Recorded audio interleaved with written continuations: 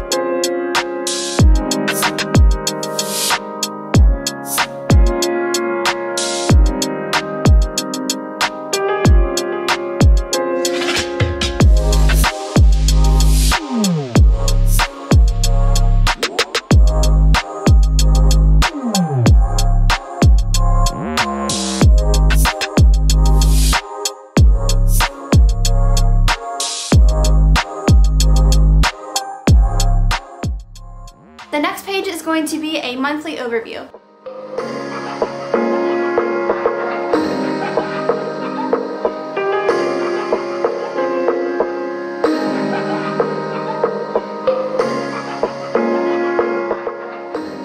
So I went ahead and I drew out the month with the days and the dates just so I could see exactly what date fell on what day of the week, so that I could always just refer right back to it. And I also kind of gave it its own section by putting the little borders around it, and it kind of just made it its own little thing, you know, own little half the page.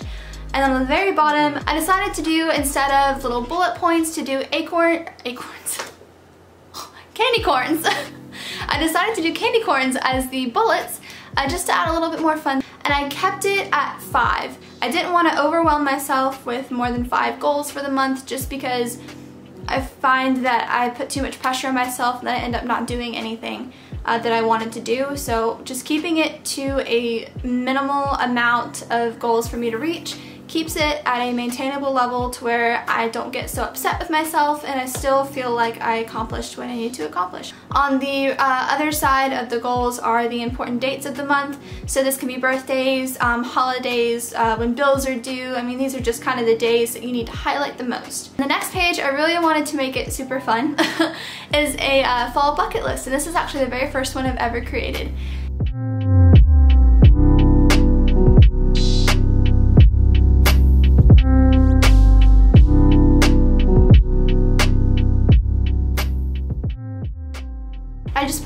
little Halloween slash fall doodles around it just to kind of make it fun. So anytime I wanted to go fill it out and add something to it, I'd be like, oh my gosh, it just kind of keeps you in the spirit.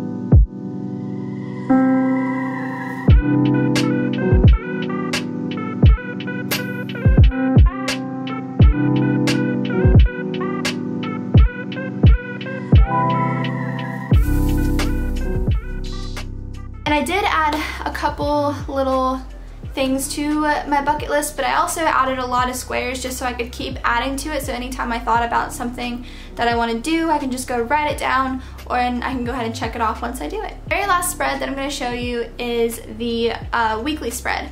So on the very top left page, I wrote out the month and I highlighted the week that this page is for so that I could see exactly what part of October I was in. And on the left, again, I did pumpkins instead of just bullet points for my weekly goals.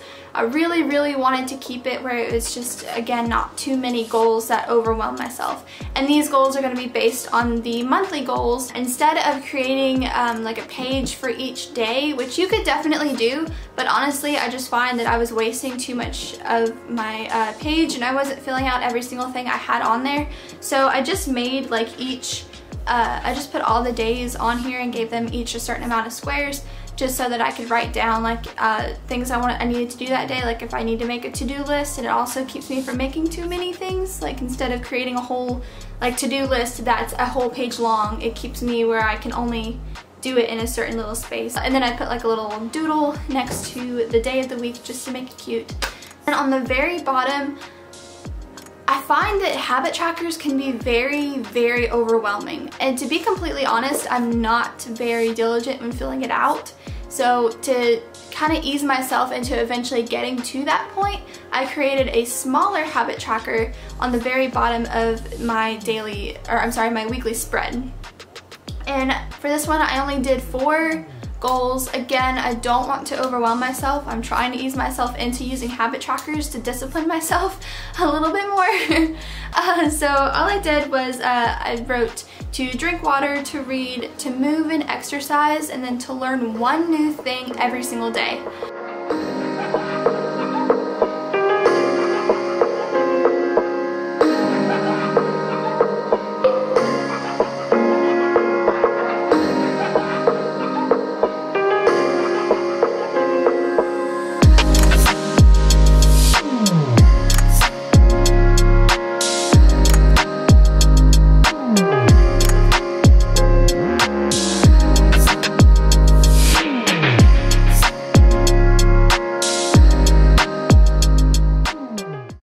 Alright guys, so that's how I created my very simple October bullet journal spread. I wanted to keep it very simple and minimal again. You could definitely expand this and create your own habit tracker. You could do a mood tracker.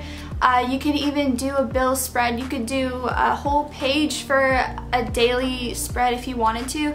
I just honestly found that this is probably the best way that's gonna work for me, to where I'm not so pressured to do so much in one day. Just make it how you want to make it. The whole point of this is not for you to go copy this directly. It's to inspire you. Maybe you can pull something from this that you like and incorporate it in your bullet journal. I know for one thing I did was I scrolled through Pinterest for a good probably 2 hours looking at everyone else's October bullet journals just because I really wanted to make mine fun and I wanted to have fun with it. Alright guys, so I really hope that you enjoyed this video today. I really had so much fun creating it and so much fun doing my bullet journal. And if you try any of these spreads out, or if you have any inspiration from this video, please let me know. I would love to hear. And if you have any other fall video ideas, please leave them in the comments or message me on Instagram.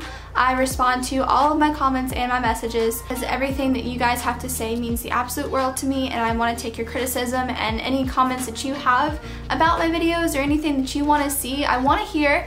And also, if you want to see how I decorated this background and where everything's from, go check out my last fall video.